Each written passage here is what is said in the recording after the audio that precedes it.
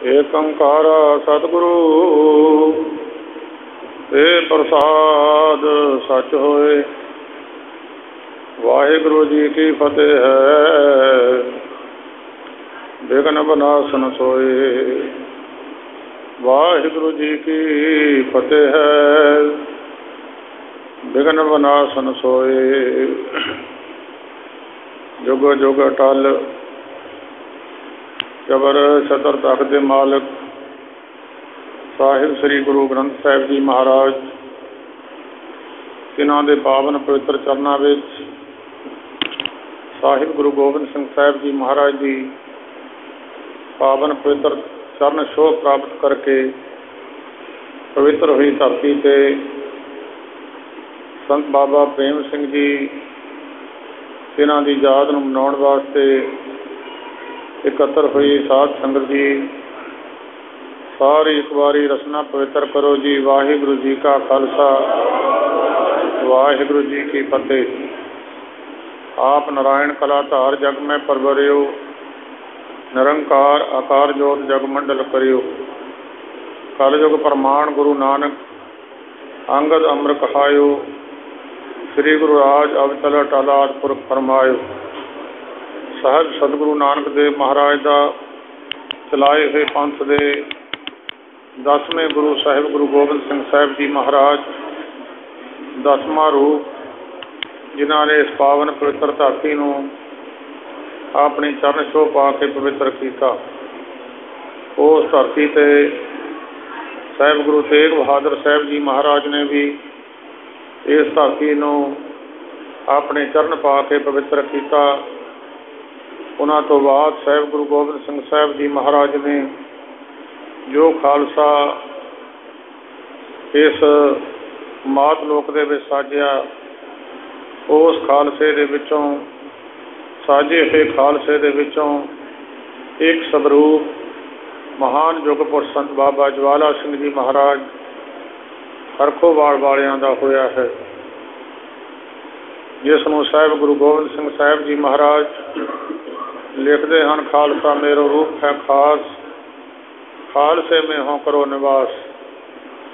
ਸਾਹਿਬ ਗੁਰੂ ਗੋਬਿੰਦ ਸਿੰਘ ਸਾਹਿਬ ਜੀ ਦਾ ਰੂਪ ਆਪਣੇ ਖਾਲਸੇ ਨੂੰ ਰੂਪ ਦਿੱਤਾ ਅਤੇ ਉਹਨਾਂ ਦਾ ਹੀ ਸਵਰੂਪ ਇੱਕ ਮਹਾਨ ਪੁਰਸ਼ ਸੰਤ ਬਾਬਾ ਜਵਾਲਾ ਸਿੰਘ ਜੀ ਮਹਾਰਾਜ, ਜਿਨ੍ਹਾਂ ਦੇ ਚਰਨਾਂ ਵਿੱਚੋਂ ਇੱਕ ਪਵਿੱਤਰ ਸ਼ਖਸੀਅਤ ਸੰਤ ਬਾਬਾ ਪ੍ਰੇਮ ਸਿੰਘ ਜੀ, ਉਹ ਮਹਾਨ ਇਸ ਪਵਿੱਤਰ ਅਸਥਾਨ ਸਾਹਿਬ ਗੁਰੂ ਗੋਬਿੰਦ ਸਿੰਘ ਸਾਹਿਬ ਜੀ ਦੇ ਗੁਰਦੁਆਰਾ ਕੇਸਗੜ੍ਹ ਸਾਹਿਬ ਜੀ ਦੀ ਮਹਾਨ ਸੇਵਾ ਕੀਤੀ ਅਤੇ 12 ਸਾਲ ਉਸ ਪਵਿੱਤਰ ਅਸਥਾਨ 'ਤੇ ਲੱਕੜੀਆਂ ਦੀ ਸੇਵਾ ਕੀਤੀ।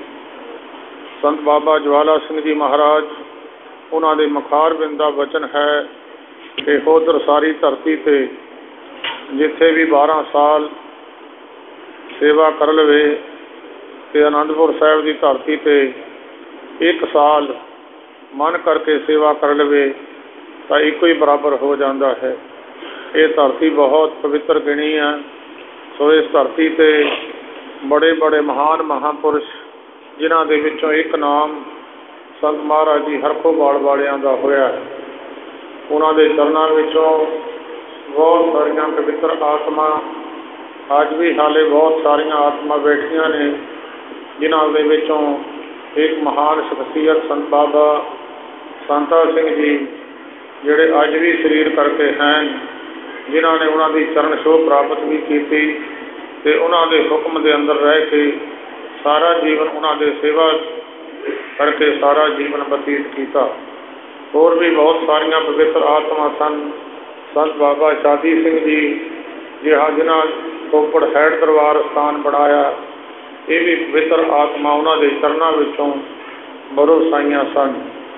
ਜਿਨ੍ਹਾਂ ਨੇ ਵੀ ਉਹਨਾਂ ਦੀ ਚਰਨ ਛੋਹ ਪ੍ਰਾਪਤ ਕੀਤੀ, ਉਹਨਾਂ ਦੇ ਹੁਕਮ 'ਤੇ ਚੱਲ ਕੇ ਸਾਰਾ ਜੀਵਨ ਉਹਨਾਂ ਦੇ ਵਚਨ ਵਿੱਚ ਰਹਿ ਕੇ ਗੁਜ਼ਾਰਿਆ। ਉਹਨਾਂ ਪੁਰਸ਼ਾਂ ਦੀ ਪੂਜਾ ਵੀ ਅੱਜ ਉਹਨਾਂ ਮਹਾਨ ਪੁਰਸ਼ਾਂ ਵਾਂਗਰ ਹੀ ਹੋ ਰਹੀ ਹੈ।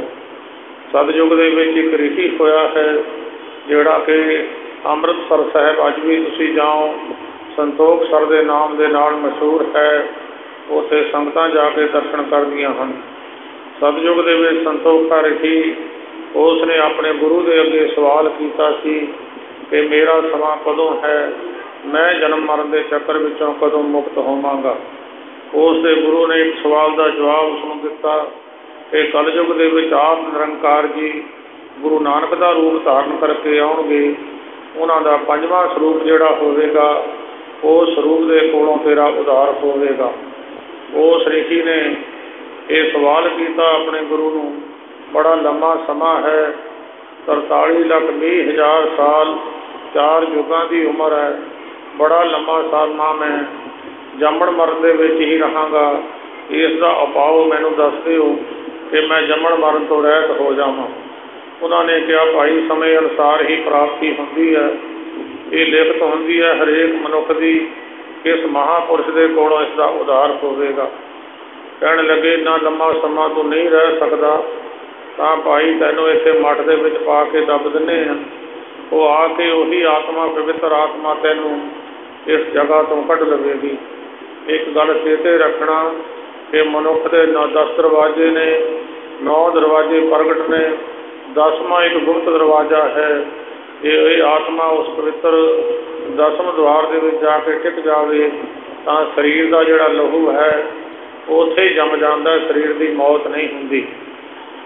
ਪੁਰਾਣਿਆਂ ਸਮਿਆਂ ਵਿੱਚ ਕਈ ਰਿਸ਼ੀ 10ਵੇਂ ਦੁਆਰ ਸਵਾਸ ਚੜ੍ਹਾ ਲੈਂਦੇ ਸਨ ਅਤੇ ਲੰਮਾ ਸਮਾਂ ਉਹਨਾਂ ਦੀਆਂ ਉਮਰਾਂ ਰਹਿੰਦੀਆਂ ਸਨ, ਸਵਾਸਾਂ ਦਾ ਸੰਜਮ ਕਰ ਜਾਂਦੇ ਸਨ।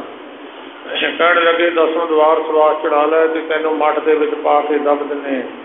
ਉੱਥੇ ਅੰਮ੍ਰਿਤਸਰ ਸਾਹਿਬ ਦੀ ਪਵਿੱਤਰ ਧਰਤੀ 'ਤੇ ਉਸ ਮੱਠ ਨੂੰ ਦੱਬਿਆ। ਸਮੇਂ ਅਨੁਸਾਰ ਗੁਰੂ ਅਰਜਨ ਦੇਵ ਮਹਾਰਾਜ ਦਾ ਸਮਾਂ ਆਇਆ ਅਤੇ ਗੁਰੂ ਅਰਜਨ ਦੇਵ ਮਹਾਰਾਜ ਨੇ ਉਸ ਮੱਠ ਨੂੰ ਪੱਟਿਆ ਅਤੇ ਉਸ ਰਿਸ਼ੀ ਨੂੰ 10ਵੇਂ ਦੁਆਰ ਸਵਾਸਾਂ ਤੋਂ ਲਾਹ ਕੇ ਉਸ ਰਿਸ਼ੀ ਦੇ ਸੰਸੇ ਹੱਲ ਕੀਤੇ। ਸੰਸਿਆਂ ਦਾ ਭਰਿਆ ਹੋਇਆ ਸੰਸਾਰ ਹੈ। ਜਿੰਨਾ ਚਿਰ ਮਨੁੱਖ ਦੇ ਅੰਦਰ ਸੰਸੇ ਨੇ, ਉਹਨਾਂ ਚਿਰ ਮਨੁੱਖ ਦੇ ਅੰਦਰ ਮਲੀਨਤਾ ਆਈ ਹੈ। ਜਦੋਂ ਨਾੜੀ ਦੇ ਵਿੱਚ ਪਾਣੀ ਰੁਕ ਜਾਂਦਾ ਹੈ, ਕੱਪ ਕਾਨੇ ਰੁਕ ਜਾਂਦੇ ਹੈ, ਪਾਣੀ ਰੁਕਣਾ ਸ਼ੁਰੂ ਹੋ ਜਾਂਦਾ ਅਤੇ ਪਾਣੀ ਬਦਬੂ ਵੀ ਮਾਰਨ ਲੱਗ ਜਾਂਦਾ ਅਤੇ ਗੰਦਗੀ ਦਾ ਰੂਪ ਧਾਰਨ ਕਰ ਜਾਂਦਾ ਹੈ। ਇਸੇ ਤਰ੍ਹਾਂ ਮਨੁੱਖ ਦੇ ਅੰਦਰ ਜਦੋਂ ਸੰਸੇ ਖੜ੍ਹ ਜਾਂਦੇ ਹੈ, ਉਹਨਾਂ ਮਨੁੱਖਾਂ ਦੇ ਸੰਸਿਆਂ ਨੂੰ ਨਿਵਰਤ ਕਰਨ ਵਾਸਤੇ ਹੀ ਅਵਤਾਰ ਮਹਾਂਪੁਰਖ ਪੀਰ ਪੈਗੰਬਰ ਔਲੀਏ ਇਸ ਧਰਤੀ 'ਤੇ ਆਉਂਦੇ ਹੈ। ਗੁਰੂ ਅਮਰਦਾਸ ਮਹਾਰਾਜ ਨੇ ਆਪਣੀ ਪਵਿੱਤਰ ਬਾਣੀ ਵਿੱਚ ਇਸ ਦਾ ਜ਼ਿਕਰ ਕੀਤਾ ਹੈ। ਸੰਸੇ ਜੀਓ ਮਲੀਨ ਹੈ, ਇੱਕ ਸੰਜਮਤ ਹੋਤਾ ਜਾਏ, ਮਨ ਧੋਵੋ ਸ਼ਬਦ ਲਾਗੋ, ਹਾਰਸੋਂ ਰਹੋ ਚਿਤ ਲਾਏ। ਇਹ ਜਿੰਨਾ ਚਿਰ ਮਨੁੱਖ ਦੇ ਅੰਦਰ ਸੰਸੇ ਨੇ, ਉਹਨਾਂ ਚਿਰ ਮਨੁੱਖ ਪਵਿੱਤਰ ਨਹੀਂ ਹੋ ਸਕਦਾ, ਉਹਨਾਂ ਚਿਰ ਮਨੁੱਖ ਨੂੰ ਪ੍ਰਾਪਤੀ ਨਹੀਂ ਹੋ ਸਕਦੀ। ਉਹਨਾਂ ਸੰਸਿਆਂ ਦੀ ਨਿਵਰਤੀ ਕਰਨ ਵਾਸਤੇ ਹੀ ਮਹਾਨ ਪੁਰਸ਼ ਸੰਸਾਰ ਵਿੱਚ ਆਉਂਦੇ ਹੈ। ਸਾਹਿਬ ਗੁਰੂ ਗੋਬਿੰਦ ਸਿੰਘ ਸਾਹਿਬ ਜੀ ਤੋਂ ਬਾਅਦ ਗੁਰੂ ਨਾਨਕ ਸਾਹਿਬ ਜੀ 10 ਰੂਪਾਂ ਵਿੱਚ ਆਏ ਅਤੇ ਅਜਿੱਤੇ ਰੰਧਾਵੇ ਦੀ ਗੋਸ਼ਟ ਵਿੱਚ ਸਤਿਗੁਰੂ ਨਾਨਕ ਦੇਵ ਮਹਾਰਾਜ ਨੇ ਇੱਕ ਬਚਨ ਦੱਸਿਆ ਕਿ ਬੱਚਾ ਅਜਿੱਤਿਆ 84 ਜਾਮੇ ਗੁਰੂ ਸੰਸਾਰ ਵਿੱਚ ਵਰਤੇਗਾ। 10 ਰੂਪ ਪ੍ਰਤੱਖ ਰੂਪ ਹੋਣਗੇ ਅਤੇ 74 ਰੂਪ ਜਿਹੜੇ ਹੋਣਗੇ ਉਹ ਭਗਤਾਂ ਦੇ ਰੂਪ ਦੇ ਵਿੱਚ ਗੁਰੂ ਵਰਤੇਗਾ। ਜਿਸ 'ਤੇ ਕਿਰਪਾ ਕਰੇਗਾ, ਬਖਸ਼ਿਸ਼ ਕਰੇਗਾ, ਜਿਸ ਨੂੰ ਜਣਾਵੇਗਾ ਉਹ ਜਾਣ ਲੈਣਗੇ ਅਤੇ ਜਿਨ੍ਹਾਂ ਨੂੰ ਨਹੀਂ ਜਣਾਵੇਗਾ ਉਹ ਨਹੀਂ ਜਾਣਨਗੇ। ਉਹਨਾਂ ਦੇ ਵਿੱਚੋਂ ਇੱਕ ਸਰੂਪ ਸੰਤ ਬਾਬਾ ਜੀ ਜਵਾਲਾ ਸਿੰਘ ਜੀ ਮਹਾਰਾਜ ਹਰਖੋਵਾਲ ਵਾਲਿਆਂ ਦਾ ਹੋਇਆ ਹੈ। ਜਿਨ੍ਹਾਂ ਗੁਰਮੁਖਾਂ ਨੇ ਉਹਨਾਂ ਦੇ ਚਰਨਾਂ ਦੀ ਸੇਵਾ ਕੀਤੀ ਉਹ ਮਹਾਨ ਪਦਵੀਆਂ ਨੂੰ ਪ੍ਰਾਪਤ ਹੋਏ। ਬੜੇ ਮਹਾਨ ਪੁਰਸ਼ ਉਹਨਾਂ ਦੇ ਚਰਨਾਂ ਵਿੱਚ ਆਉਂਦੇ ਸਨ। ਜਿਨ੍ਹਾਂ ਵਿੱਚ ਕੋਈ ਕਮੀ ਰਹਿ ਜਾਂਦੀ ਹੈ ਉਸ ਕਮੀ ਨੂੰ ਮਹਾਂਪੁਰਸ਼ ਪੂਰਾ ਕਰਕੇ ਅੱਗੇ ਉਸ ਨੂੰ ਤਰੱਕੀ ਕਰਨ ਦਾ ਰਸਤਾ ਦੱਸ ਦਿੰਦੇ ਆ। ਵੱਡੇ ਮਹਾਤਮਾ ਜਿਹੜੇ ਰਸਤੇ ਵਿੱਚ ਰੁਕੇ ਹੋਏ ਸਨ, ਜਿਹੜਾ ਗੁਰੂ ਨਾਨਕ ਸਾਹਿਬ ਜੀ ਦਾ ਮਿਸ਼ਨ ਸੀ, ਜਿਹੜਾ ਵੀ ਕੋਈ ਸਾਧੂ ਮਹਾਤਮਾ ਰਸਤੇ ਦੇ ਵਿੱਚ ਰੁਕ ਗਿਆ ਉਸ ਨੂੰ ਅੱਗੇ ਤੋਰਨ ਵਾਸਤੇ ਸਤਿਗੁਰੂ ਨਾਨਕ ਦੇਵ ਮਹਾਰਾਜ ਨੇ ਗਿਆਨ ਬਖਸ਼ਿਆ।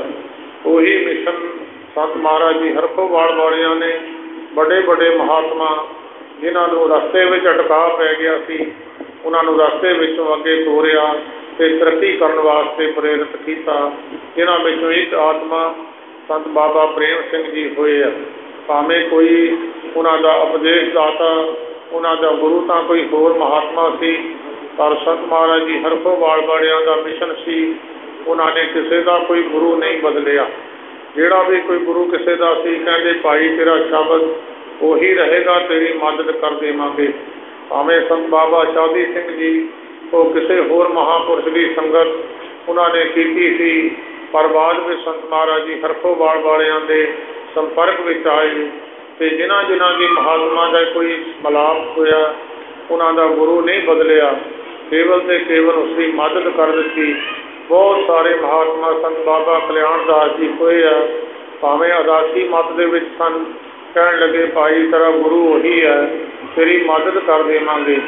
ਬੜੇ ਬੜੇ ਦੂਸਰਿਆਂ ਮਤਾਂ ਨੂੰ ਮੰਨਣ ਵਾਲੇ ਹਰਖੋਵਾਲ ਦੇ ਨੇੜੇ ਇੱਕ ਹੋਰ ਸਥਾਨ ਹੈ, ਸੰਤ ਬਾਬਾ ਚਿੰਤਾ ਸਿੰਘ ਜੀ ਹੋਏ ਹੈ। ਉਹ ਰਾਧਾ ਸੁਆਮੀ ਸੰਤ ਬਾਬਾ ਸਾਵਣ ਸਿੰਘ ਦੇ ਉਪਦੇਸ਼ ਸਨ। ਉਹਨਾਂ ਨੇ ਬੇਨਤੀ ਕੀਤੀ ਸੰਤ ਮਹਾਰਾਜ ਨੂੰ, ਮਹਾਰਾਜ ਮੇਰੇ 'ਤੇ ਕਿਰਪਾ ਕਰੋ। ਕਹਿਣ ਲੱਗੇ ਗੁਰੂ ਤੇਰਾ ਉਹੀ ਹੈ।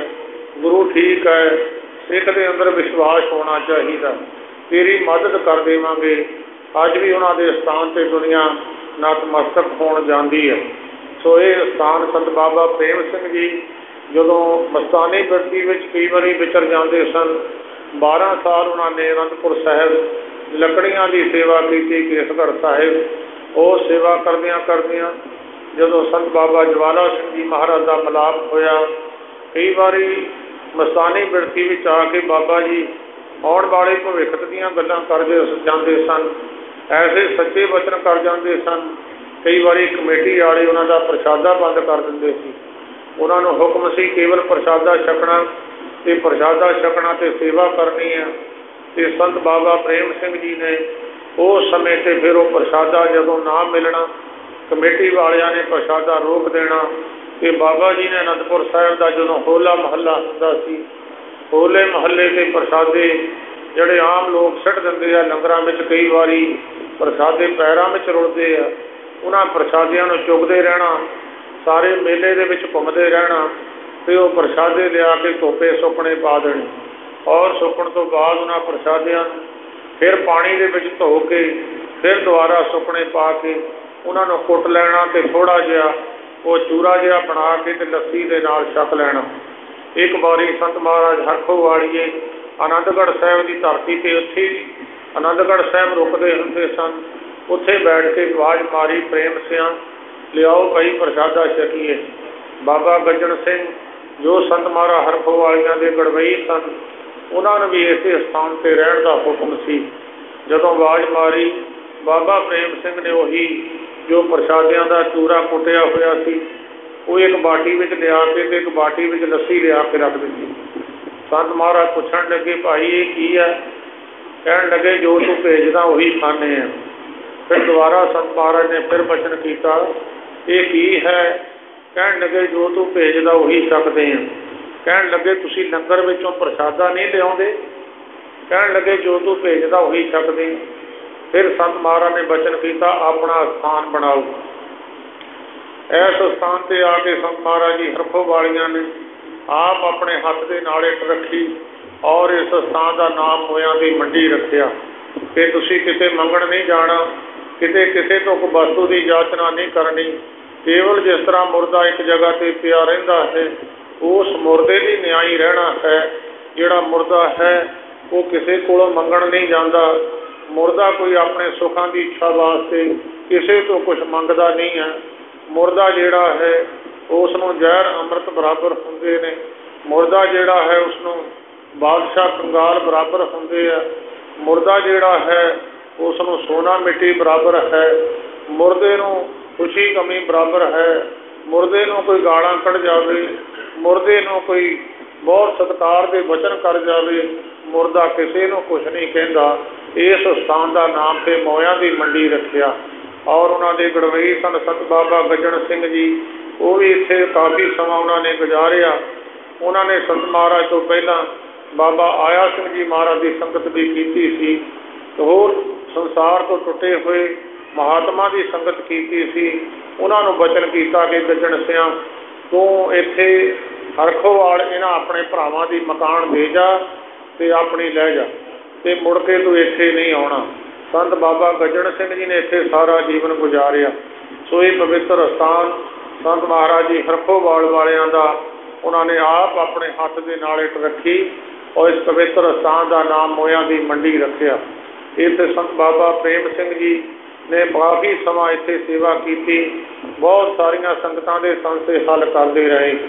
ਸੁਭਾਅ ਬਣ ਜਾਂਦਾ। ਕਈ ਮਹਾਤਮਾ ਆਪਣੀ ਰਚਨਾ ਤੋਂ ਬੜੀਆਂ ਗਾਲਾਂ ਕੱਢਦੇ ਆ, ਕਈ ਮਹਾਤਮਾ ਬੜੇ ਸ਼ਾਂਤ ਰੂਪ ਹੁੰਦੇ ਆ। ਸੰਤ ਬਾਬਾ ਸ਼ਾਦੀ ਸਿੰਘ ਜੀ ਬੜੇ ਸ਼ਾਂਤ ਸੁਭਾਅ ਦੇ ਸਨ, ਸ਼ਾਂਤੀ ਵਿੱਚ ਬਚਨ ਕਰਨਾ। ਸੰਤ ਬਾਬਾ ਪ੍ਰੇਮ ਸਿੰਘ ਜੀ ਕਈ ਵਾਰੀ ਗਾਲੀ ਗਲੋਚ ਵੀ ਮਾੜਾ ਮੋਟਾ ਰਸਨਾ ਤੋਂ ਕੱਢ ਦਿੰਦੇ ਸੀ। ਇੱਕ ਵਾਰੀ ਜਦੋਂ ਸੰਤ ਮਹਾਰਾਜ ਜੀ ਇੱਥੇ ਆਏ ਤੇ ਬਾਬਾ ਪ੍ਰੇਮ ਸਿੰਘ ਜੀ ਨੇ ਬੇਨਤੀ ਕੀਤੀ, ਮਹਾਰਾਜ ਕਿਰਪਾ ਕਰ ਦਿਓ, ਕਿਉਂਕਿ ਸਾਧ ਸੰਗਤ ਦੀ ਪ੍ਰਵਾਨ ਪੁਰਖ ਹੀ ਮਨੁੱਖ ਨੂੰ ਪ੍ਰਵਾਨ ਕਰਵਾ ਸਕਦਾ।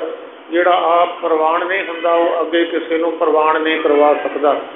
ਜਿਸ ਤਰ੍ਹਾਂ ਇੱਕ ਅਧਿਆਪਕ ਹੈ, ਗੌਰਮੈਂਟ ਨੇ ਪ੍ਰਵਾਨ ਕੀਤਾ, ਉਹ ਜਿਹੜਾ ਵਿਦਿਆਰਥੀ ਨੂੰ ਸਰਟੀਫਿਕੇਟ ਦੇਵੇ ਉਹੀ ਪ੍ਰਵਾਨ ਹੋ ਸਕਦਾ। ਸਤਿਗੁਰ ਦੀ ਗੁਰਬਾਣੀ ਦੱਸਦੀ ਹੈ ਮਨੁੱਖ ਤਿੰਨ ਤਰ੍ਹਾਂ ਪ੍ਰਵਾਨ ਹੁੰਦਾ। ਜਾਂ ਤਾਂ ਮਨੁੱਖ ਨਾਮ ਦੇ ਵਿੱਚ ਇੰਨਾ ਲੀਨ ਹੋ ਜਾਵੇ, ਉਹ ਮਨੁੱਖ ਪ੍ਰਵਾਨ ਗਿਣੇ ਜਾਂਦੇ ਆ ਦਰਗਾਹ ਦੇ ਵਿੱਚ। ਜਦ ਗੁਰੂ ਬਾਣੀ ਦੱਸਦੀ ਹੈ ਜਿਨ ਗੁਰਮੁਖ ਨਾਮ ਤੇ ਆਏ ਤੇ ਪ੍ਰਵਾਨ, ਨਾਨਕ ਕੁਲ ਉਧਾਰੇ ਆਪਣਾ ਦਰਗਹਿ ਪਾਵੇ ਮਾਣ। ਜਾਂ ਫਿਰ ਪ੍ਰਵਾਨ ਹੈ ਜਿਹੜੇ ਗੁਰਮੁਖ ਪਿਆਰੇ ਨਿਸ਼ਕਾਮਤਾ ਦੇ ਨਾਲ ਗੁਰੂ ਨਾਨਕ ਦੇ ਘਰ ਦੀ ਸੇਵਾ ਕਰਦੇ ਆ। ਕੋਈ ਮਨ ਦੇ ਅੰਦਰ ਇੱਛਾ ਕੋਈ ਨਹੀਂ ਹੈ, ਕੇਵਲ ਤੇ ਕੇਵਲ ਗੁਰੂ ਦੇ ਪਿਆਰ ਦੇ ਵਿੱਚ ਸੇਵਾ ਕਰਦੇ ਆ। ਸੇਵਾ ਜਿਨ੍ਹਾਂ ਦੀ ਪ੍ਰਵਾਨ ਹੋ ਜਾਂਦੀ ਹੈ ਉਹ ਵੀ ਦਰਗਾਹ ਦੇ ਵਿੱਚ ਪ੍ਰਵਾਨ ਹੋ ਜਾਂਦੇ ਆ। ਉਹਨਾਂ ਦਾ ਜ਼ਿਕਰ ਗੁਰਬਾਣੀ ਵਿੱਚ ਦੱਸਿਆ, ਧਨ ਸੇਵਾ ਸੇਵਕ ਪ੍ਰਵਾਨ, ਅੰਤਰਜਾਮੀ ਪੁਰਖ ਪ੍ਰਧਾਨ। ਜਿਹੜੀ ਸੇਵਾ ਧਨ ਹੈ ਜਿਹੜੀ ਜਗਿਆਸੂ ਨੂੰ ਦਰਗਾਹ ਵਿੱਚ ਪ੍ਰਵਾਨ ਕਰ ਦਿੰਦੀ ਹੈ, ਗੁਰੂ ਨਾਨਕ ਦੇ ਘਰ ਦੀ ਖੁਸ਼ੀ ਪ੍ਰਾਪਤ ਹੋ ਜਾਂਦੀ ਹੈ। ਇੱਕ ਪ੍ਰਵਾਨ ਜਿਨ੍ਹਾਂ ਦੀ ਭਾਵੇਂ ਕਮਾਈ ਥੋੜ੍ਹੀ ਹੋਵੇ। ਬਹੁਤ ਸਾਰੇ ਐਸੇ ਵਿਦਿਆਰਥੀ ਹੁੰਦੇ ਆ ਜਿਹੜੇ ਕਈ ਵਾਰੀ ਪੜ੍ਹਾਈ ਵਿੱਚ ਕਮਜ਼ੋਰ ਹੁੰਦੇ ਆ ਅਤੇ ਉਹਨਾਂ ਨੂੰ ਕਈ ਵਾਰੀ ਅਧਿਆਪਕ ਜਿਹੜਾ ਹੈ ਉਹ ਆਪਣੇ ਵੱਲੋਂ ਦਇਆ ਕਰਕੇ ਕਈ ਵਾਰੀ ਪਾਸ ਕਰ ਦਿੰਦਾ, ਪ੍ਰਵਾਨ ਕਰ ਦਿੰਦਾ। ਇਸ ਤਰ੍ਹਾਂ ਜਿਹੜੇ ਮਹਾਂਪੁਰਸ਼ਾਂ ਦੇ ਚਰਨਾਂ ਵਿੱਚ ਜਿਹੜੇ ਪ੍ਰਵਾਨ ਗੁਰੂ ਨਾਨਕ ਦਾ ਰੂਪ ਹੀ ਸੰਸਾਰ ਵਿੱਚ ਆਏ, ਉਹਨਾਂ ਦੇ ਨਾਲ ਰਹਿਣ ਵਾਲੇ ਵੀ ਗੁਰਮੁਖ ਪ੍ਰਵਾਨ ਹੋ ਗਏ। ਜਿਨ੍ਹਾਂ ਦੇ ਵਿੱਚ ਇੱਕ ਸੰਤ ਮਹਾਰਾਜ ਜੀ ਹਰਖੋਵਾਲ ਵਾਲੀਏ ਤੀਜੇ ਪਾਤਸ਼ਾਹ ਗੁਰੂ ਅਮਰਦਾਸ ਮਹਾਰਾਜ ਜ਼ਿਕਰ ਕਰਦੇ ਆ।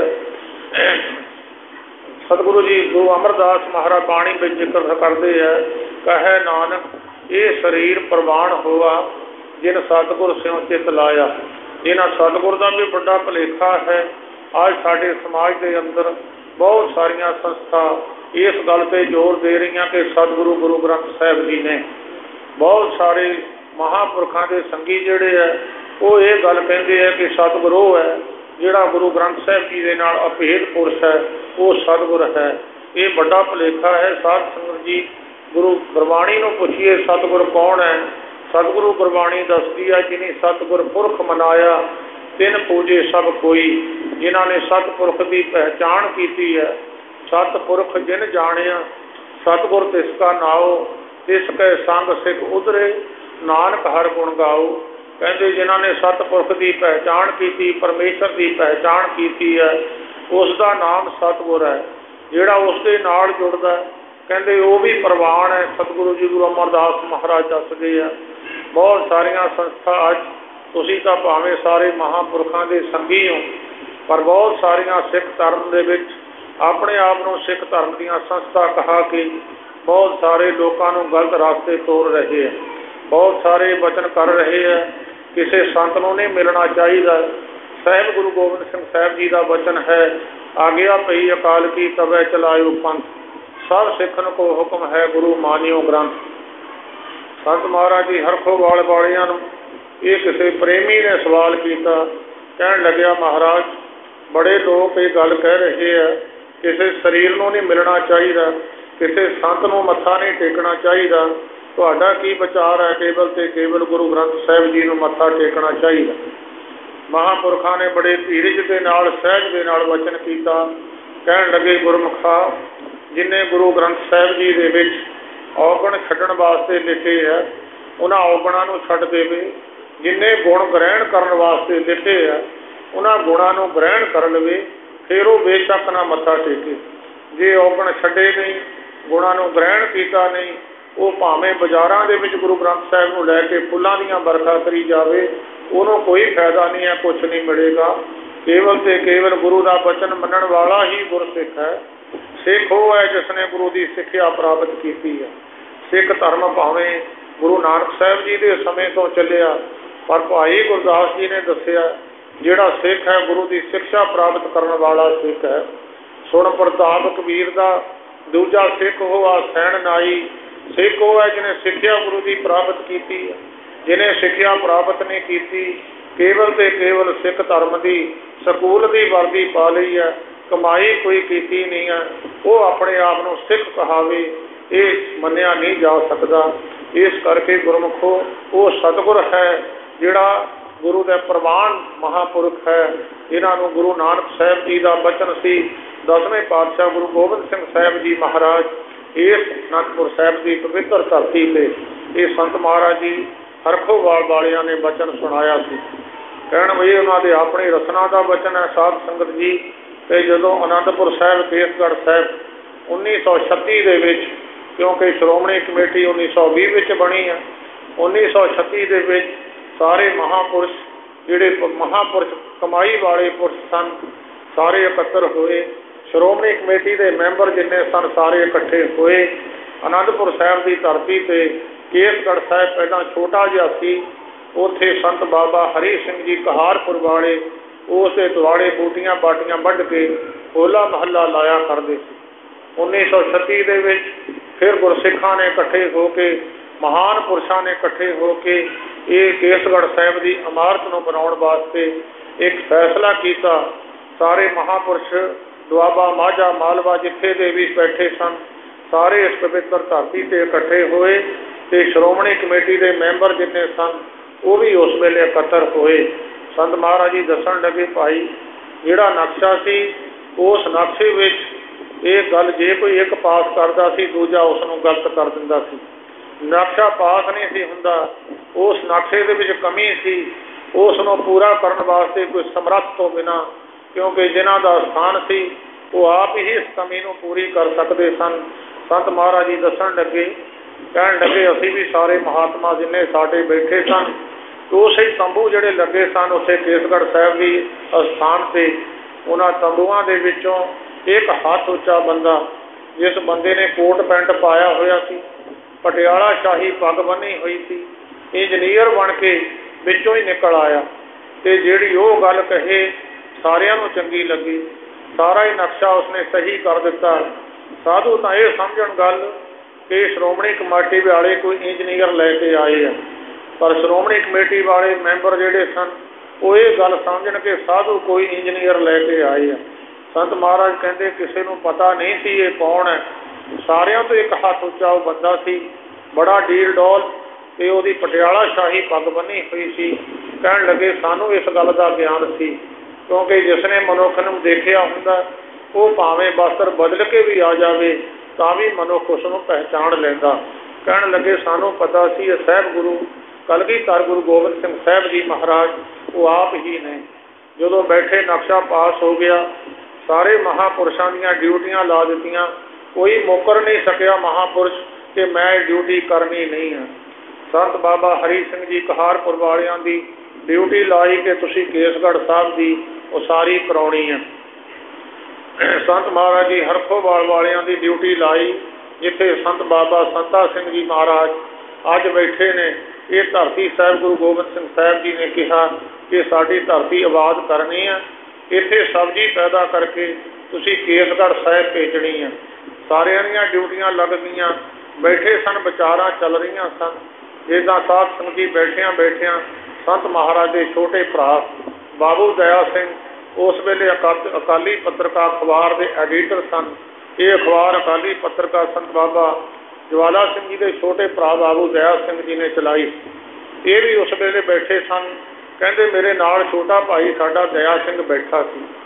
ਕਹਿੰਦੇ ਸਾਡੇ ਮਨ ਦੇ ਅੰਦਰ ਇਹ ਗੱਲ ਆਈ ਕਿ ਆਪਣੇ ਛੋਟੇ ਭਰਾ ਨੂੰ ਦਰਸ਼ਨ ਕਰਾ ਦਈਏ। ਗੁਰੂ ਗੋਬਿੰਦ ਸਿੰਘ ਸਾਹਿਬ ਮਹਾਰਾਜ ਪ੍ਰਤੱਖ ਬੈਠੇ।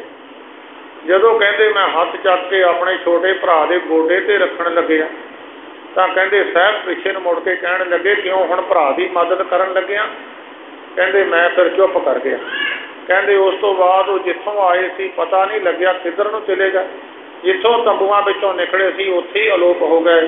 ਕਹਿਣ ਲੱਗੇ ਬਾਅਦ ਵਿੱਚ ਮੈਂ ਆਪਣੇ ਭਰਾ ਨੂੰ ਦੱਸਿਆ कि साहब गुरु गोबिंद सिंह साहब महाराज आप इस केसगढ़ साहब का नक्शा सही कराने वास्ते आए।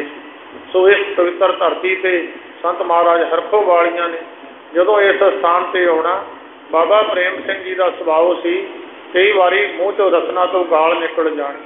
संत महाराज ने बेनती की, महाराज कृपा करके जाओ। महाराज कहन लगे गालां कढ़नियां बंद कर दे, कृपा हो जूगी। कहते जी नहीं, गालां नहीं बंद करनियां। दूजे साल महाराज फिर आए, बाबा प्रेम सिंह जी ने फिर बेनती की, महाराज कृपा कर दिओ। कहन लगे गालां कढ़नियां बंद कर दे, कृपा हो जूगी। कहते गालां नहीं बंद करनियां, कृपा कराउणी है।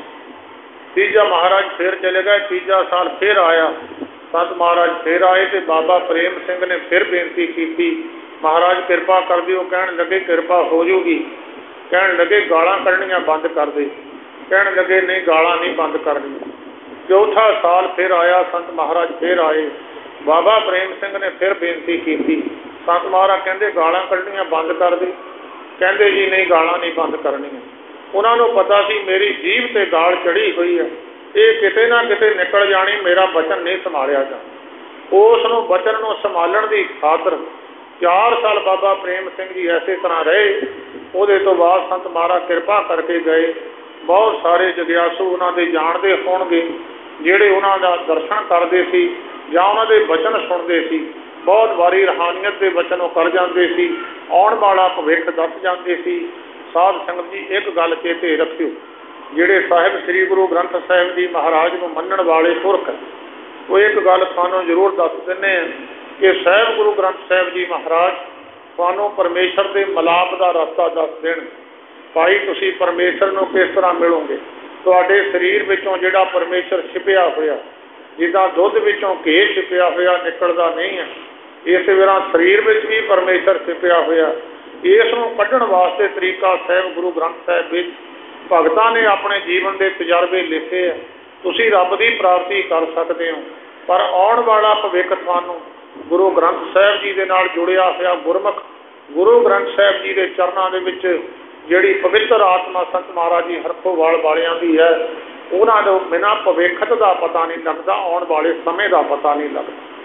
10,000 साल पहला वाल्मीकि जी ने रमैण का आउण का समा लिख दिता। 10,000 साल पहला, 5,000 साल पहला अज तो सतगुरु नानक देव महाराज का आउणा द्वापर युग के व्यास जी ने लिख दिता कि 10 पातशाहियां आप नारायण कला धार जग में परभरियो निरंकार जी आप गुरु नानक के रूप में आउणगे।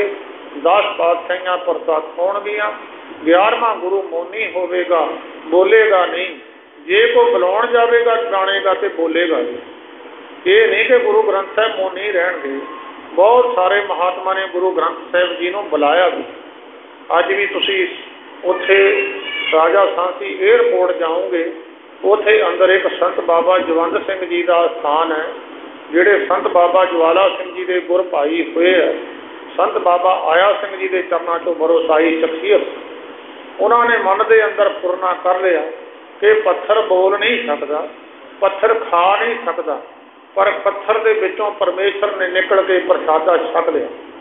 और जे पत्थर बोलता नहीं, तुरदा नहीं, चलता नहीं, जे पत्थर प्रसादा छक सकता है तो गुरु ग्रंथ साहिब जी भी छक सकते। नाल बाबा आनंद सिंह जी नानक सरवाड़े, ये दोए महापुरुष इकट्ठे सन और उन्होंने कहा धन्ने वाली भावना बना ली जाए कि गुरु ग्रंथ साहिब जी प्रसादा छकण। गुरमुखो शरधा भावना बनानी पैंदी है।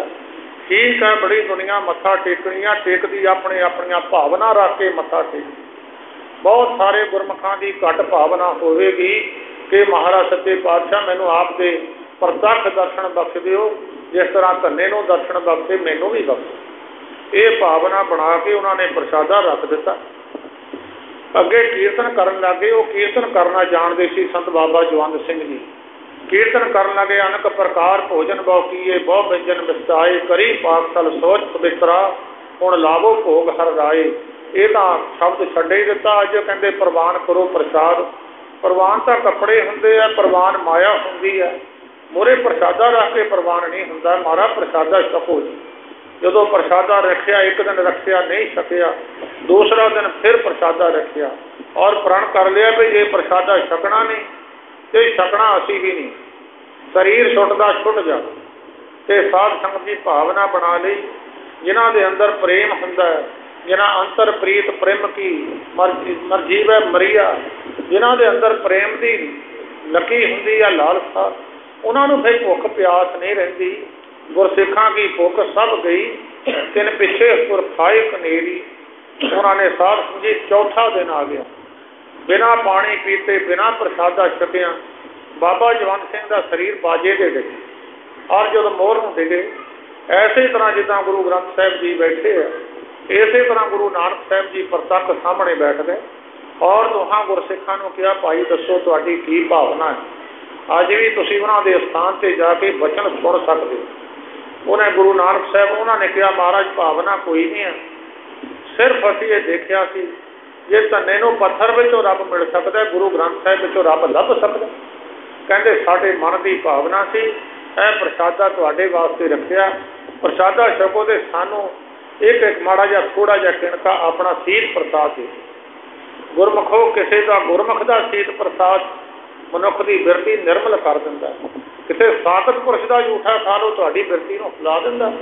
ਇਹ ਕਿਸੇ ਨੂੰ ਤੁਸੀਂ ਬੁਖਾਰ ਵਾਲੇ ਦੀ ਜੂਠ ਖਾ ਲਓ ਬੁਖਾਰ ਹੋ ਜਾਂਦਾ, ਨਜਲੇ ਵਾਲੇ ਦੀ ਖਾ ਲਓ ਤੇ ਨਜਲਾ ਹੋ ਜਾਂਦਾ। ਪਵਿੱਤਰ ਆਤਮਾ ਜਿਹੜੀਆਂ ਹੁੰਦੀਆਂ ਉਹਨਾਂ ਦੀ ਤੁਸੀਂ ਕਿਤੇ ਜੀਭ ਤੋਂ ਨਿਕਲਿਆ ਕਿਣਕਾ ਕਿਤੇ ਖਾ ਲਓ, ਤੁਹਾਨੂੰ ਵੀ ਪਵਿੱਤਰਤਾ ਹੀ ਮਿਲ ਜਾਂਦੀ। ਗੁਰੂ ਨਾਨਕ ਪਾਤਸ਼ਾਹ ਜੀ ਮਹਾਰਾਜ ਨੇ ਪ੍ਰਸਾਦਾ ਛਕਿਆ ਔਰ ਉਹਨਾਂ ਨੂੰ ਸੀਤ ਪ੍ਰਸਾਦ ਦੇ ਕੇ ਕਹਿਣ ਲੱਗੇ, ਭਾਈ ਕੁਛ ਨਾ ਕੁਛ ਮੰਗ ਲਓ, ਅਸੀਂ ਆਏ ਹਾਂ ਤੁਹਾਡੇ ਮਨ ਦੀ ਭਾਵਨਾ ਭਾਵੇਂ ਕੋਈ ਨਹੀਂ ਆ ਪਰ ਫਿਰ ਵੀ ਕੁਛ ਨਾ ਕੁਛ ਮੰਗ ਲਓ। ਕਹਿੰਦੇ ਜੀ ਇੱਛਾ ਹੀ ਹੋਈ, ਤੁਹਾਡੇ ਦਰਸ਼ਨ ਹੋ ਗਏ, ਇੱਛਾ ਖਤਮ ਹੋ। ਕਹਿੰਦੇ ਫਿਰ ਕੁਛ ਨਾ ਕੁਛ ਤਾਂ ਮੰਗ ਲਓ। ਬਾਬਾ ਜਵੰਤ ਸਿੰਘ ਨੇ ਕਿਹਾ, ਮਹਾਰਾਜ ਕੋਈ ਇੱਛਾ ਨਹੀਂ ਹੈ, ਤਜਰਬੇ ਕਰਨ ਨੂੰ ਲੰਮੇ ਸਮੇਂ ਬੀਤ ਜਾਂਦੇ ਆ, ਮਿਹਨਤਾਂ ਕਰਨੀਆਂ ਪੈਂਦੀਆਂ, ਕਹਿੰਦੇ ਰਾਤਾਂ ਜਾਗਣੀਆਂ ਪੈਂਦੀਆਂ, ਨੀਂਦਾਂ ਗਵਾਉਣੀਆਂ ਪੈਂਦੀਆਂ, ਸਾਲ ਬੀਤ ਜਾਂਦੇ ਨੇ, ਸਾਲ ਨਹੀਂ ਕਈ ਜਨਮ ਬੀਤ ਜਾਂਦੇ, ਤਜਰਬਾ ਕਰਦਿਆਂ ਨੂੰ ਤਜਰਬਾ ਨਹੀਂ ਹੁੰਦਾ। ਕਹਿਣ ਲੱਗੇ ਜੇ ਕੀਤਾ ਕਿਰਾਇਆ ਲੈਣਾ ਤੇ ਮੇਰਾ ਬਚਨ ਮੰਨ ਲੈ, ਜਿਹੜਾ ਮੇਰਾ ਤਜਰਬਾ ਸਾਰਾ ਤੈਨੂੰ ਮਿਲ ਜਾਣਾ। ਸੰਤੋ ਸਾਗਰ ਪਾਰ ਉਤਰੀਐ, ਜੇ ਕੋ ਵਚਨ ਕਮਾਵੇ ਸੰਤਨ ਕਾ ਸੋ ਗੁਰ ਪ੍ਰਸਾਦੀ ਕਰੀਐ। ਮਹਾਤਮਾ ਪੁਰਸ਼ਾਂ ਦਾ ਤਜਰਬਾ ਉਹਨਾਂ ਨੂੰ ਸਹਿਜੇ ਹੀ ਪ੍ਰਾਪਤ ਹੋ ਜਾਂਦਾ ਹੈ। ਉੱਦਾਂ ਭਾਵੇਂ ਦਰਸ਼ਨ ਕਿਸੇ ਨੂੰ ਹੁੰਦੇ ਜਾਂ ਨਾ ਹੁੰਦੇ, ਜਿਹੜੇ ਉਹਨਾਂ ਦੀ ਸੰਗਤ ਵਿੱਚ ਬੈਠੇ ਸੀ ਸਹਿਜੇ ਹੀ ਦਰਸ਼ਨ ਹੋ ਜਾਂਦੇ ਸੀ, ਉਹਨਾਂ ਨੂੰ ਵਰ ਸੀ। ਤੀਰਥ ਮਿਲੇ ਤਾਂ ਇੱਕ ਫਲ, ਸੰਤ ਮਿਲੇ ਫਲ ਚਾਰ, ਗੁਰੂ ਮਿਲੇ ਅਨੇਕ ਫਲ ਕਹੇ ਕਬੀਰ ਵਿਚਾਰ। ਸਾਧ ਸੰਗਤ ਜੀ ਗੁਰੂ ਦੇ ਮਿਲਣ ਨਾਲ ਅਨੇਕਾਂ ਫਲ ਹੈ, ਸੰਤ ਦੇ ਮਿਲਣ ਨਾਲ ਚਾਰ ਫਲ ਹੈ। ਇਹਦੀ ਵਿਆਖਿਆ ਫਿਰ ਮੈਂ ਕਿਤੇ ਸਮਾਂ ਲੱਗੂਗਾ ਕਰਾਂਗੇ। ਹੁਣ ਜੋ ਹੁਕਮਨਾਮੇ ਸਤਿਗੁਰੂ ਜੀ ਨੇ ਬਖਸ਼ਿਸ਼ ਕੀਤੇ ਆ, 2 ਹੁਕਮਨਾਮੇ ਆਏ ਨੇ। ਪਹਿਲੀ ਗੱਲ ਤਾਂ ਬਹੁਤ ਸੰਗਤਾਂ ਨੂੰ ਇਹਦਾ ਪਤਾ ਨਹੀਂ, ਉਹ ਤੇ ਕਹੀ ਸਮਝਦੇ ਹੁਕਮਨਾਮਾ ਹੋ ਗਿਆ ਤੇ ਸਮਾਪਤੀ ਹੋ। ਜਿਹੜੇ ਗੁਰਮੁਖ ਪਿਆਰੇ ਤੁਸੀਂ ਸਾਰੇ ਮਹਾਂਪੁਰਸ਼ਾਂ ਦੀ ਸੰਗਤ ਬੈਠੇ ਹੋ, ਕਈ ਵਾਰੀ ਕਈ ਘਰ ਵਾਲਿਆਂ ਨੂੰ ਪੁੱਛੀਦਾ ਵੀ ਹੁਕਮਨਾਮਾ ਕੀ ਹੈ, ਉਹ ਕਹਿੰਦੇ ਮੈਂ ਤਾਂ ਰਿਸ਼ਤੇਦਾਰਾਂ ਵਿੱਚ ਘੁੰਮਦਾ ਸੀ, ਪਤਾ ਹੀ ਨਹੀਂ ਹੈ। ਹੁਕਮਨਾਮਾ ਹੁਕਮ ਦੀ ਤਰੀਕ ਹੁੰਦੀ ਹੈ। ਤੁਸੀਂ ਹੁਣ ਦੇਖਿਆ ਜੋ ਝਮੇਲਾ ਫਸਿਆ ਚੰਡੀਗੜ੍ਹ, ਹੁਕਮ ਦੀ ਤਰੀਕ ਤੇ ਕੀ ਕੁਛ ਹੋਇਆ। ਹੁਕਮ ਦੀ ਤਰੀਕ ਹੁੰਦੀ ਹੈ ਕਿ ਇੱਕ ਪਾਸੇ ਪੁਲਿਸ ਵਾਲੇ ਖੜੇ ਹੁੰਦੇ, ਪਤਾ ਨਹੀਂ ਬਰੀ ਹੋ ਜਾਣਾ, ਪਤਾ ਨਹੀਂ ਸਜ਼ਾ ਹੋ ਜਾਣੀ। ਜੇ ਤਾਂ ਗੁਰੂ ਗ੍ਰੰਥ ਸਾਹਿਬ ਜੀ ਦੀ ਬਾਣੀ ਪੜ੍ਹ ਕੇ ਖੁਸ਼ੀ ਹੈ ਫਿਰ ਤਾਂ ਹੁਕਮਨਾਮੇ ਦੀ ਜ਼ਰੂਰਤ ਨਹੀਂ ਹੈ, ਖੁਸ਼ੀ ਹੋ ਗਈ ਬਸ ਠੀਕ ਹੈ। ਜੇ ਖੁਸ਼ੀ ਦੇਖਣੀ ਹੈ, ਕੋਈ ਵਿਘਨ ਤਾਂ ਨਹੀਂ ਪਿਆ ਆਇਆ ਪਾਠੀ ਸਿੰਘ, ਕੋਈ ਉਹ ਤੋਂ ਕਤਾਹੀ ਤਾਂ ਨਹੀਂ ਹੋ ਗਈ, ਕੋਈ ਵਸਤਰ ਅਪਵਿੱਤਰ ਲੈ ਕੇ ਤਾਂ ਨਹੀਂ ਬੈਠ ਗਿਆ, ਹੋਇਆ ਪਾਠੀ ਨਹਾਤਾ ਹੀ ਨਾ ਹੋਵੇ, ਹੋਇਆ ਸਾਨੂੰ ਕੋਈ ਹੋਰ ਕਿਸੇ ਕਿਰਿਆ ਦੇ ਵਿੱਚ ਕਮੀ ਰਹਿ ਗਈ, ਉਹਦੇ ਵਿੱਚ ਬਾਅਦ ਵਿੱਚ ਅਰਦਾਸ ਕਰਨੀ, ਮਹਾਰਾਜ ਵਿਘਨ ਜਿਹੜੇ ਪੈ ਗਏ ਮਾਫੀ ਦੇ ਦਿਓ। ਜੇ ਵਿਘਨ ਪਏ ਨਹੀਂ ਫਿਰ ਮਾਫੀ ਤਾਂ ਕੋਈ ਗੱਲੇ ਹੀ ਨਹੀਂ ਹੈ, ਵੀ ਇੱਛਾ ਹੀ ਕੋਈ ਨਹੀਂ ਮਾਫੀ ਦੀ। ਤਾਂ ਫਿਰ ਜਦ ਸਾਨੂੰ ਪਤਾ ਵਿਘਨ ਪੈ ਗਏ, ਜਦ ਵਿਘਨ ਪਿਆ ਤੇ ਫਿਰ ਕੋਈ ਨਾ ਕੋਈ ਗੱਲ ਜ਼ਰੂਰ ਗੁਰੂ ਕਰੂਗਾ, ਸਾਨੂੰ ਜਾਂ ਤਾੜੂਗਾ ਜਾਂ ਕੁਛ ਨਾ ਕੁਛ ਕਹੇਗਾ। ਹੁਕਮ ਦਾ ਮਤਲਬ ਹੈ ਹੁਕਮ ਦੀ ਤਰੀਕ ਹੈ, ਵੀ ਪਤਾ ਨਹੀਂ ਜਿਹੜਾ 3 ਦਿਨ ਬਾਣੀ ਪੜ੍ਹੀ ਹੈ, ਪਤਾ ਨਹੀਂ ਪ੍ਰਵਾਨਗੀ ਹੋਈ ਹੈ ਕਿ ਨਹੀਂ ਹੋਈ ਹੈ, ਪਤਾ ਨਹੀਂ ਫੇਲ ਹੋ ਗਈ। ਦਾਸ ਕਈ ਵਾਰੀ ਕਈ ਜਗ੍ਹਾ ਤੇ ਗਏ ਕਿ ਮਰਗ ਦੇ ਭੋਗ ਸੀ, ਪਾਠੀਆਂ ਨੇ ਪਾਠ ਹੀ ਨਹੀਂ ਕੀਤਾ। ਜੇ ਗੁਰੂ ਨੇ ਦੱਸਿਆ ਹੀ ਨਾ ਤੇ ਫਿਰ ਸਤਿਗੁਰ ਕਾਹਦਾ ਆਪੇ ਤਵੇ ਚਲਾਇਓ ਪੰਥ ਸਭ ਸਿੱਖਣ ਕੋ ਹੁਕਮ ਹੈ, ਗੁਰੂ ਮਾਨਿਓ ਗ੍ਰੰਥ। ਗੁਰੂ ਗ੍ਰੰਥ ਜੀ ਮਾਨਿਓ ਪ੍ਰਗਟ ਗੁਰਾਂ ਕੀ ਹੈ। ਜੇ ਗੁਰੂ ਨੇ ਦੱਸਿਆ ਹੀ ਨਹੀਂ, ਪਾਠ ਪ੍ਰਵਾਨ ਹੋ ਗਿਆ ਤੇ ਫਿਰ ਪ੍ਰਗਟ ਕਾਹਦਾ ਹੋਇਆ। ਜੇ ਗੁਰੂ ਨੇ ਦੱਸਿਆ ਨਹੀਂ, ਜਿਹੜਾ ਮਰਿਆ ਹੋਇਆ ਬੰਦਾ ਟਿਕਾਣੇ ਲੱਗ ਗਿਆ ਕਿ ਨਹੀਂ ਲੱਗਾ ਤੇ ਫਿਰ ਗੁਰੂ ਕਾਹਦਾ ਹੋਇਆ। हुक्मनामा यह है कि देखना भी, वैसे पाठी तो उही जिहड़ा उत्ते पढ़ते वो पढ़ देंगे, ये हुंदा नहीं है। ये मर्यादा है महापुरुषों की, ਉਹਨੂੰ ਤੁਸੀਂ अंग इकट्ठे करके अंग चक्को, ਜਿਹੜਾ अंग आ गया वो तुहाडा है। उत्ते तो पता नहीं किहदी मिसल पई है किहदी नहीं है, ਉਹਨੂੰ ਕੱਢਣਾ ਪਵੇਗਾ। ਇਹ मर्यादा महापुरुषों तो सीखणियां पैंदियां। जो हुक्मनामे गुरमुखां ने लए आ सोरठ राग दे विच। एक गल होर चेता रखियो, साडे सिख धर्म के अंदर कई संस्था ऐसियां ने वो इहनूं महिला पढ़दे, महिला नहीं पढ़ना। वो इस्त्रीवाचक समझते हैं कि गुरु जरा इस्त्रीवाचक है, जड़ा गुरु है पुरखवाचक है। इस जगत में पुरख है एको और सगली नारथ वाली। पुरख परमेश्वर पुरख है। जो गुरु अंगद देव महाराज ने बचन गुरु नानक साहब जी ने कह के पुरखा कह के कीता। एक बीबी सी फलौर दे विच, अज भी तुसीं जाओ, बीबी नगन रहिंदी सी, अल्फ नगन, जवानी तो लैके शरीर से कपड़ा कोई पहनिया नहीं सी, बड़ी समर्थ सी। दास ने भी एक बार उन्होंने दर्शन किए है, शरीर से कोई कपड़ा नहीं सी हुंदा। वो सारे जिंदगी कपड़ा नहीं लिया, तो 2-4 दिन पहला संत महाराज हरखवाल जी उधर दी गुजरे तो बीबी कपड़ा मंगण लग गई अपने सेवकां तो, कहण लगी मैनूं कपड़े सवा के दे। या संत महाराज जी हरखवाल जी फलौर दे विच दी लंघे तो बीबी ने आके मत्था टेकिया, कपड़े पाए हुए सन। तो संत महाराज जी उहदे स्थान से गए। अज भी सतलुज नूं जदों नेड़े नूं जांदे आ, खब्बे हत्थ उहदा स्थान है, मैया भगवान उत्थे लिखिया होया। तो सेवकां ने संत महाराज जी नूं बेनती की, महाराज ये बीबी ने सारी जिंदगी कपड़े नहीं पहने, हुण 2-3 दिन तो ये सानूं रौली पाउंदी है कि मैनूं कपड़े दिओ, सानूं ये गल दी समझ नहीं लगी। संत महाराज कहण लगे इहनूं ही पुछ लो। जदों बीबी नूं पुछया, बीबी कहण लगी महाराज बीबियां तो बीबी ने की पर्दा करना, अज पुरख एको ही आया, मैनू कपड़े पाने पे। इस जगत में पुरख है एको, कहते ये पुरख है, मैनू अज कपड़े पाने पे आ। वो महापुरुष चेता रखना गुरमुखो, इत्थे सोरठ महला पढ़ना। मैले का अर्थ है स्त्री। कई साड़ियाँ सिख संस्था उन्होंने विद्यालय खोले है और कहाँ विद्यार्थियों को सिक्ख्या दे रहे हैं कि इन्हूं महिला पढ़ना। महिला नहीं पढ़ना, महले का अर्थ है अरबी भाषा की डिक्शनरी कढ़ो तुसीं, ਉਹਦੇ ਵਿੱਚ अरबी भाषा ਵਿੱਚ महले का अर्थ है पातशाह। जे फारसी की डिक्शनरी कढ़ोगे ਉਹਦੇ ਵਿੱਚ महले का अर्थ है स्वरूप, पंजवां स्वरूप, पंजवें पास। सोरठ रागणी है, सोरठ रागणी के अंदर सोरठ गोंड मलारी धुनी, पुन गावे आसा गुनगुनी, ऊंचा सुर सूहो पुन कीनी, मेघ राग तो पंचो चीनी। मेघ राग की स्त्री सोरठ रागणी। ये सानों का वैसे कोई मतलब नहीं है, रागी सिंघां नूं हदायत है। एक होर चेता रखियो साध संगत जी, साडे कई सिख धर्म के अंदर नारियल के उत्ते लाल कपड़ा बन्नना बड़ा गुनाह समझते। उन्होंने ये गल का पता नहीं लाल कपड़े का मतलब। लाल कपड़ा सूहा रंग है खुशी का। जदों गुरु साडे घर आया तो सानों खुशी है, चाहे वह मरग के भोग ते आया चाहे खुशी ते आया। सूहा रंग सूही राग खुशी का है। गुरु रामदास महाराज ने सूही राग विच लावां उचारियां। भावें रागी सिंह सूही राग पढ़े या ना पढ़े, ਉਹਨੂੰ ਆਉਂਦਾ ਹੋਵੇ ਜਾਂ ਨਾ ਆਉਂਦਾ ਹੋਵੇ, गुरु रामदास महाराज ने कहा लावां सूही राग विच पढ़नियां। सूही राग का टाइम है सवेरों 9 तो 8 तो 10 बजे के विचाले विचाले सूही राग का टाइम है। और जो लावां सवेरे 8 तो 10 होंदियां तो लावां प्रवान है गुरु घर में। जो लावां शाम को 4 बजे होंदियां पता नहीं किहड़ा राग उस वेले चलदा, किहड़ा टाइम है। तो अज कलेश दुनिया के ही होए आ। एक अद्धे घंटे दीयां लावां सिख धर्म उन्होंने नहीं संभाल सकते।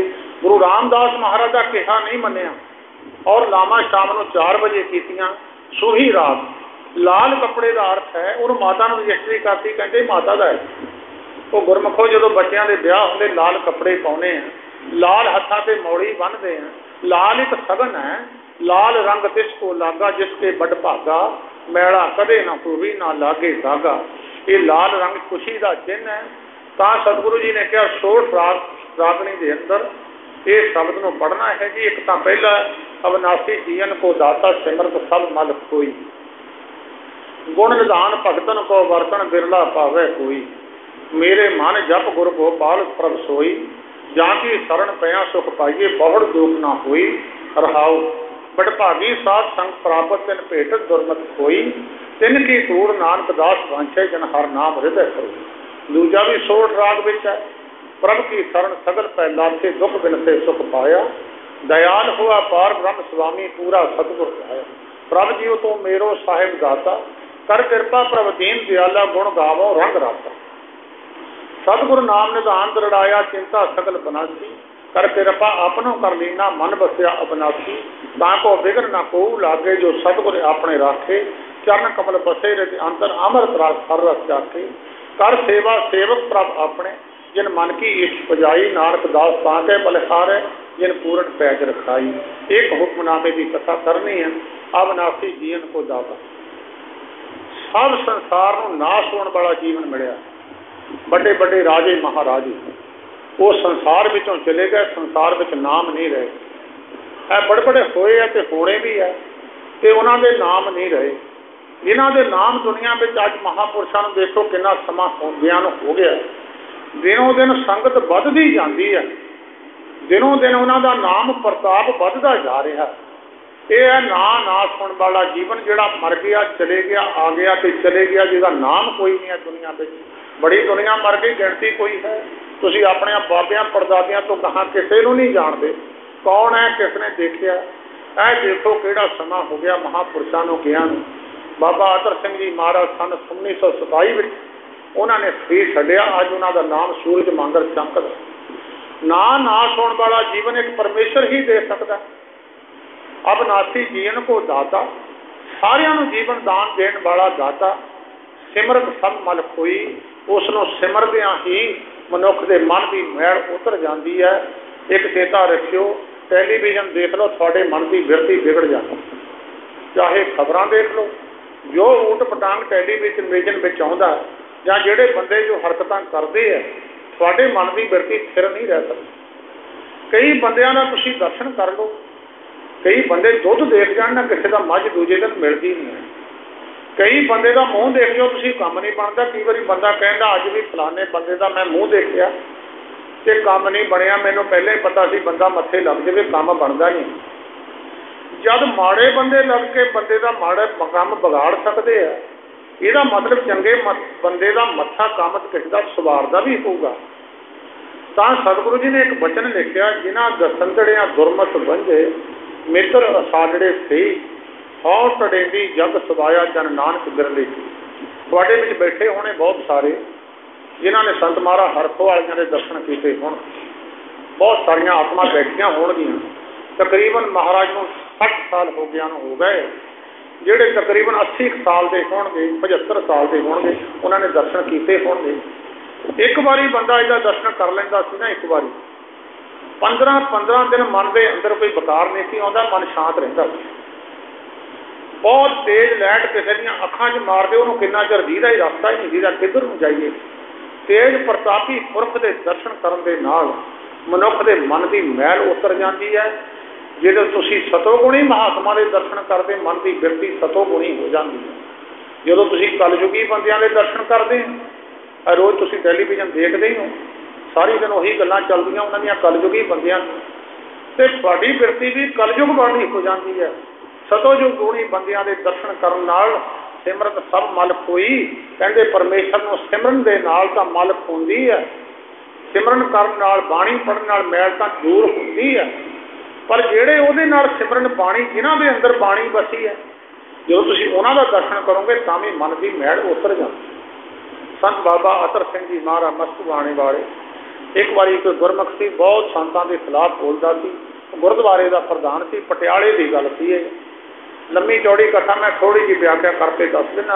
उन्होंने महापुरखों ने एक उन्होंने ज्ञान दिता कि जो बहुत ज़्यादा वो हिरदे में सट बजी ना उन्होंने पता लग्या कि महापुरुष है निर्वैर ने किसी नाल वैर भावना कोई नहीं है दुश्मन मित्र बराबर है। ये गुण होंदे आ महापुरुषों के अंदर शरीर नहीं देखी दे शरीरों में गुणों की कीमत है। एक जज ने फैसला दिता वही भी कीमत है। एक थले बंदे बैठे उन्होंने भी कीमत है। एक बंदा सब तो उत्ते कुर्सी पर बैठा एक थले खपे है कीमत दिमाग की है।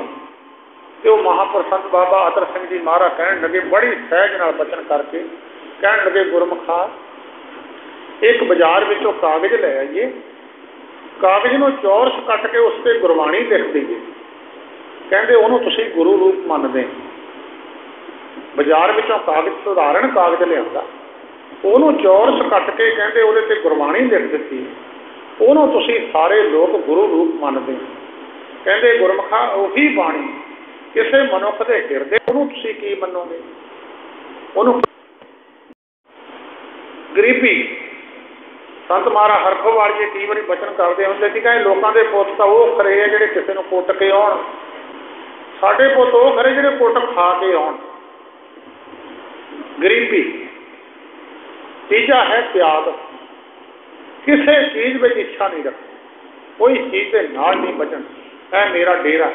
संत महाराज हरखोवाल जी ने ना कोई चीज़ ना सी, ना डेरा सी उन्होंने, ना कोई गड्डी सी, ना जमीन सी, ना कोई बैंक की कापी, कुछ भी उन्होंने ना नहीं। जिथे बहते थे करोड़ लखां रुपये चढ़ जाते, ढेर लग जाते, छड्ड के चले जाते। सत्ता त्याग। यह भगतां के बर्तन में यह गुणों का खजाना आया, बाकियां ने नहीं वरत्या। 3 गुण होने चाहिए खजाने को बरतन वास्ते।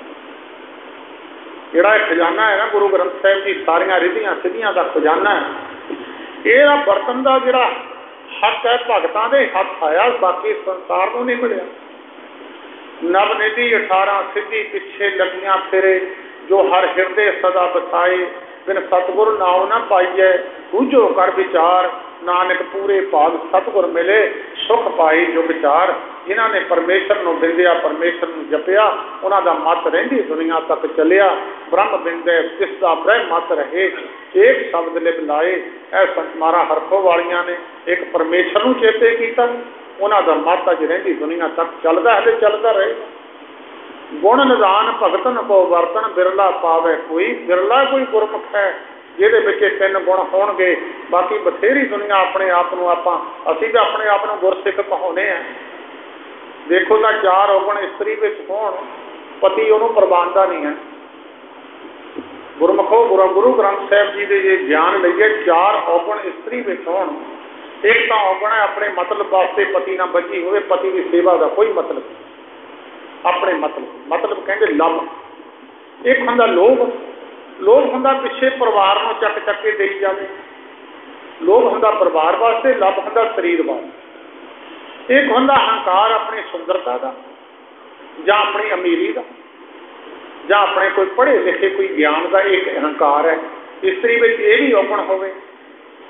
ते एक औगण है कि जिदा का फैशन आया उदा का कर लिया, जिदा लोग वरतन लग गए उदा का ही वरत लिया। जे मेज़ां ते खड़ के खाण लग पे तो सिख उत्ते खड़ के खाण लग पे, उदा के ही हो गए।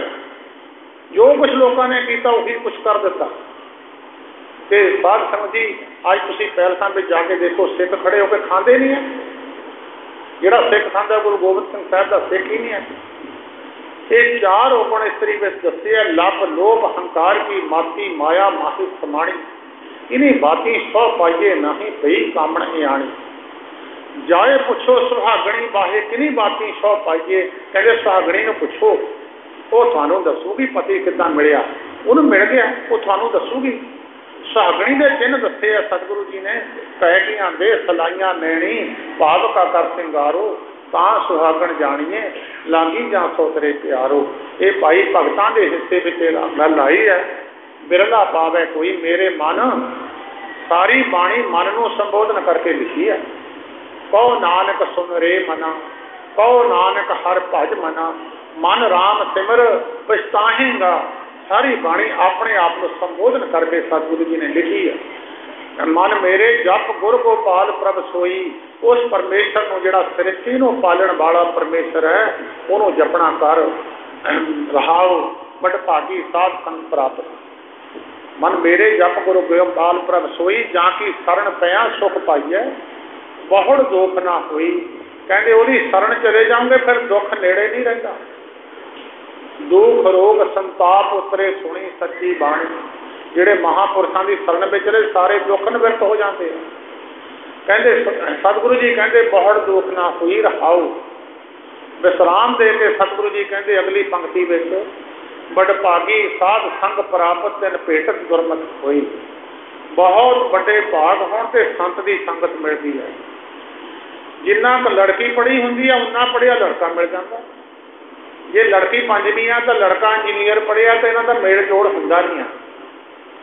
जिहड़ा बड़ा प्रोफैसर है वह पहली दूजी वालियां नूं हੱਥ नहीं पाउंदा, ऊड़े आड़े वालियां नाल गल नहीं करता।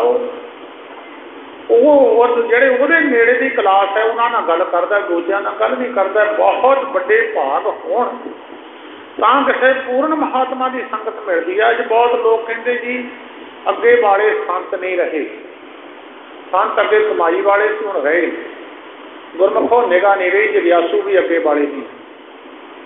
जगियासू अपनियां शर्तां पूरियां करे तो मोरे सतगुर लभदा, उन्होंने फिर आप ही सतगुर आके मिल जाता है। गुरु नानक साहब को लभण नहीं हो गया, उन्होंने जिथे जिथे कोई बैठा सी उत्थे तो लभ लिया। सरदार अनूप सिंह जी अज भी कार खड़ी है रोपड़ हैड दरबार से, उन्हें पूछा संत महाराज हरखवालियां ने, महाराज भी अगले जन्म तुहानूं किदां लभांगे? कहते सौहरे आके कहें सानूं लभ्या, असीं आप ही लभ लैणे, जिथे जिथे कोई बैठा होगा उत्थे लभ लैणे। जद पूरे भाग होण नानक पूरे भाग सतगुर मिले सुख पाई जुग चार, ये सिख के गुण पूरे हो जाण तो फिर गुरु इनू अपने आप ही लभ लैंदा। फिर गुरु इनू लभण जाण की जरूरत नहीं है, वो जिथे जिथे बैठा पुन्नी बंदा उन्होंने जाके फड़ लैंदा। ते बड़भागी साध संग प्राप्त बहुत बड़े भाग होण। भाग किदां बनदे आ? धन धन भाग तना भगत जना जो हर नामा हर मुख कहते आ। धन धन भाग तना संत जना हर जा सरवणी सुनते आ। धन धन भाग तना साध जना हर कीर्तन गाए गुणी जन बनते आ। सब तो भाग बड़े गुरसिखां दे गुर जो गुर चरणी सख पढ़ते।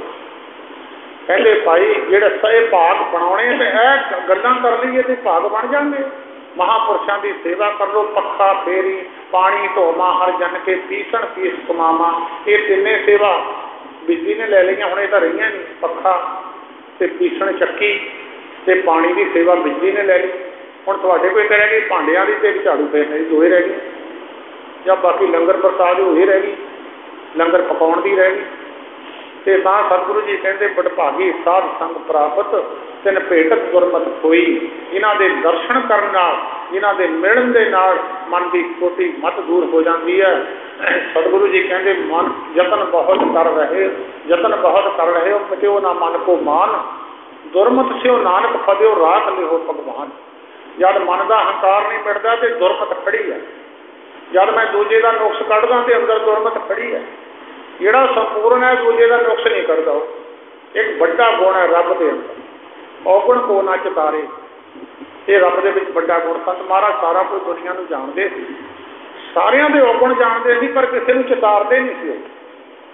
सब तो बड़ा गुण है जिहड़ा दूजे का औगुण चितारदा, उहदे अंदर गुमान है, हंकार है, तो संपूर्ण नहीं है। तिन भेटत दुरमत कोई, दुरमत होंदी खोटी मत, गुरु की मत उहदे अंदर ग्रहण नहीं है। जब उन्होंने तुसीं मिलते हैं तो खोटी मत दूर हो जाती है, तो अंदर गुरु की मत मनुख के अंदर बस जाती है। दिन की धूड़ नानक दास पंछे, ऐसे गुरमुख की धूड़ गुरु अर्जन देव महाराज कहते असीं लभदे हैं। जिहड़े कहते भी किसी को मत्था नहीं टेकना, गुरु अर्जन देव महाराज का वचन है गुरसिखां की हर धूड़ दे हम पापी भी गत पाहे। गुरु सिखां दे चरनां की धूड़ मंगदा, सिख कहते सानू नहीं जरूरत। इत्थे गुरु अर्जन देव महाराज कहते तिनकी धूड़ नानक दास पंछ है जिन हर नाम हृदय परोई, जिन्हें परमेश्वर के नाम को हिरदे विच परोया होया, जिन्हां सास ग्रास ना बिसरै हर नामा मन मंत, धन से सही नानका पूर्ण सोई संत।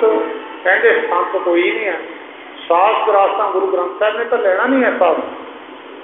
सास का शरीर ने लेना, सवास शरीर में पाए है, गुरु ग्रंथ साहब में सवास नहीं है। जेड़े कहते संत गुरु ग्रंथ साहब है, उन्होंने पूछो कि सवास तेरे शरीर च है कि गुरु ग्रंथ साहब च है। नौने दे अमृत प्रभ का नाम देही मैं इसका विश्राम। जिहड़ा परमेश्वर का नाम है देही विच वासा करता है, जिस देही विच परमेश्वर का नाम वासा हो गया, पंजवें पातशाह कहते असीं उसकी धूड़ी मंगते हैं, असीं उन्होंने नमस्कार करते हैं। सो इन्हें बचन प्रवान करने संत बाबा खुशहाल सिंह जी, संत बाबा अवतार सिंह जी, जिहड़े बहुत स्थानों की सेवा की है उन्होंने, तो उन्होंने महापुरुषों के इस स्थान की भी सेवा कराई है। दास हरखवाल तो उन्होंने महापुरुषों ਸ਼ਰਧਾ ਦੇ ਫੁੱਲ ਭੇਟ ਕਰਨ वास्ते, क्योंकि साडा वड्डा स्थान है, ये उस स्थान तो भरोसा महापुरख है। साडी भी इन्हां नूं नमस्कार है, साडी भी इन्हां दे चरनां ते साध संगत दी बार बार नमस्कार है। सारिआं नूं बाबा जी वल्लों जी आयां। दास जी ने फतेह प्रवान करो जी।